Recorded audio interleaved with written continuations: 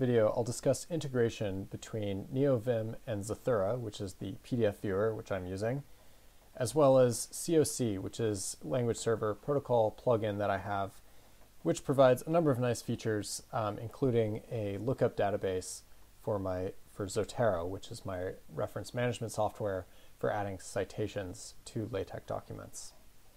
So to begin with, let's open up NeoVim and go into 3, this project here. Okay, and so to build this PDF, I could do space, and then I have it under B for build, and it will bring up Zathura, and it's very responsive, really fast, lightweight PDF viewer, and highly customizable, so quite nice. And right now, given that the compiler is on, if I make any changes to this document, say I add, so this is another line, okay, back in normal mode. As soon as I save this document, so space and then W for write, then it will add that line, and it's extremely fast, which is very nice. And yeah, there's a few nice, so just as we're used to navigating inside Vim with J and K to go up and down, and say L to go to the right and H to go to the left, and so on, or Control D for half page down and Control U for half page up, and so on. All the same commands hold for Zathura. So I can do Control U to go half page up, Control D to go half page down, or K and J to go up and down. It's also useful sometimes to do Control I, so this is an index, and then I can hop around, say, to whatever different parts of the document, and then I can do Control O to go to the older positions.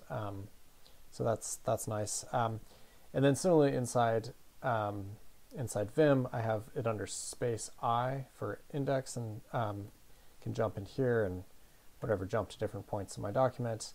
So yeah, that's nice. Another nice thing to see is if I want to find, so let's save this. If I want to go back to this position, and I don't want to have to navigate inside Vim to do so, and I happen to be reading over here, I can do Control click, and it will highlight the line inside Vim. And similarly, if say I go a fair amount, oops, let's go back over here. Say if I go a fair amount up to say one of these lines, and I want to see where inside the PDF, say this line is, I can do space P for preview, and it will highlight that sentence over here. And if I do escape, then it will get rid of that highlighting, and then Control O, yeah, it takes me back to where I was, Command click, and I can hop right back over to where I was. So these are sort of nicely synchronized with each other. I consider that to be kind of a bare minimum for any PDF viewer for LaTeX, but nevertheless nice to see that it can be reproduced inside Vim. One other nice feature, which I've not fully customized yet inside Zathura, is hitting B goes into black mode. And you can see, in contrast to the black that I have over on the right side, this is pretty high contrast. So I do want to soften these colors a little bit, but it can be nice for writing at night, or in a dark setting. So yeah, there's lots more you can customize. Make little different changes to Zathura. So that is Zathura. For COC, let's hop back into Vim.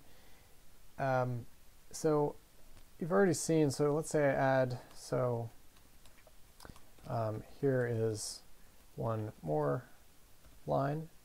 Okay, so you see this drop-down menu that I have, and I can scroll to different things. And this is sometimes helpful for, especially writing long words. Say I want to write, I don't know, like regimentation. Yeah, that's good. So it can sometimes be convenient to select words like that. If it's ever distracting, I can turn it off with, it's under K for kill COC. So let's do that. And then say, this is one more line. So in case it's ever getting in the way. So even if I've turned it off, I can still use COC's English database. I can do Control S, And this will give me a whole bunch of different words, which, you know, it can guess. And yeah, let's choose that one. You know, I can, or yeah, whatever it is. Okay, so that's a little bit about at least using COC for English, looking up English. Let's turn it back on though. So I'm going to hit R for restore. And another useful thing COC is good for is citations. So say I want to do, so it knows all the different LaTeX commands which I might use. So it's another sort of language server it's keyed into. Let's use this one. As soon as I do open brace, then what it looks into is my Zotero database. So say we go down to Lewis and select Lewis. So these are all of Lewis's papers. Yeah, so we just select that one. If I do comma, then I can select another author or paper and so on. You can insert a whole slew of different citations. So let's build this.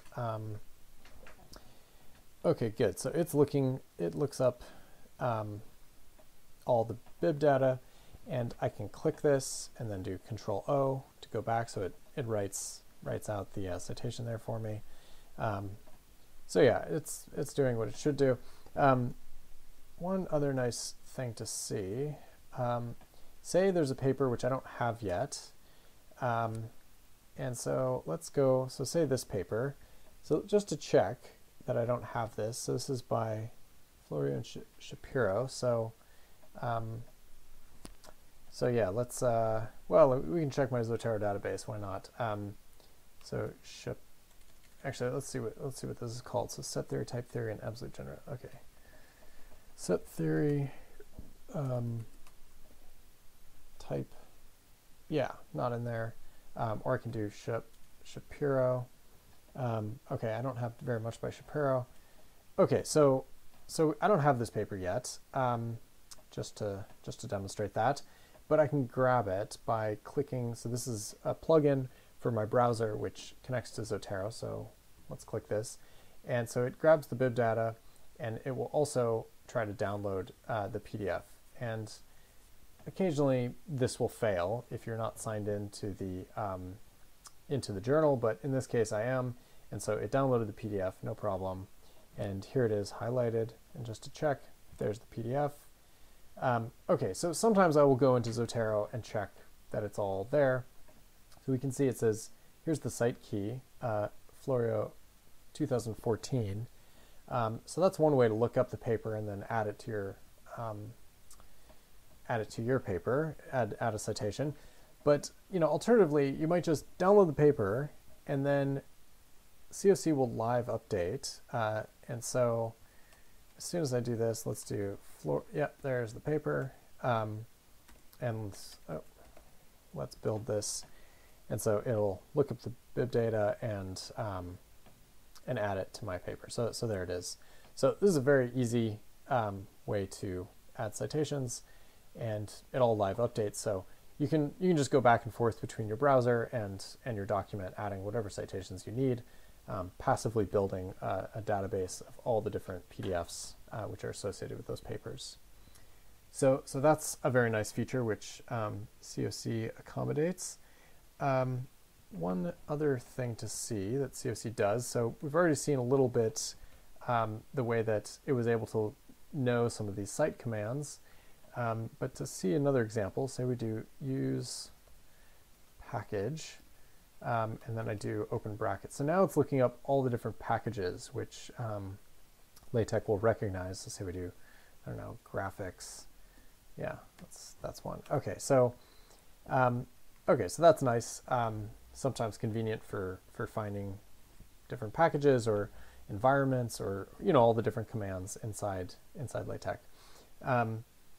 Okay, so in addition to English, an English database, my Zotero database, a LaTeX database, there's also snippets.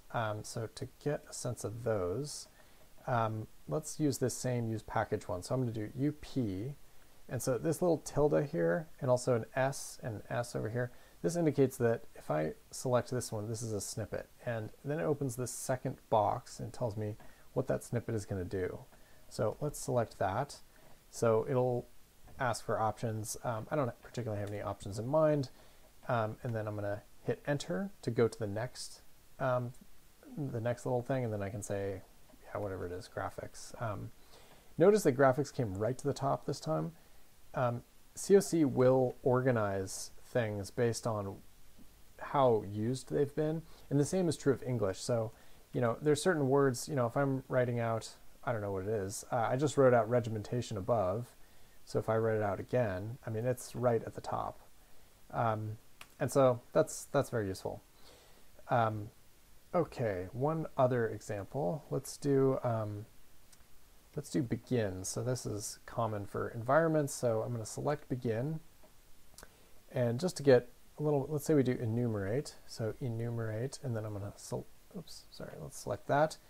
Okay, and if I hit enter, then it'll put me right in the right spot, and I can start adding whatever it is inside there.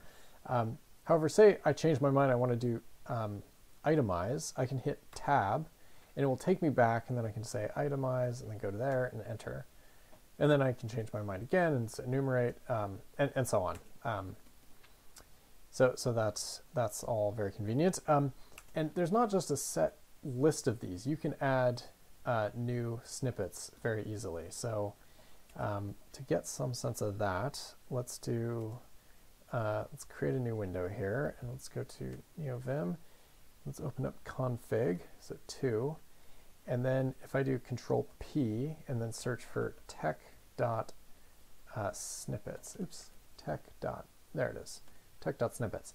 Okay, so here is that use package snippet, and here's begin, and it shows you, it's pretty simple syntax that is required here. So basically you have this little $, you have open brace, the number, so the order that it's going to select in, and then some little indicator. So here we had options and package, here we had env for environment. So I could change that to whatever I wanted. And then notice the $1 here, what that tells it to do is that when you type, whatever you type in here, it's going to also print in here. So you don't have to type it in twice, which is nice. And then when you hit enter, so you're finished with that field, it will take you to the next field, so 2, which is right inside the middle of these two. So, you can customize these and write them for yourselves. There's also loads more on the internet, which you can add to this file. So yeah, anyways, very easy to do. So that gives you some sense of snippets. Let's go back to this. So those are the main different features I wanted to talk about. Yeah, it makes for especially citing things and inserting, sometimes complicated custom environments, which, you might develop over the years. You can add all of those to your snippet database, and it makes writing just a lot easier and a lot faster.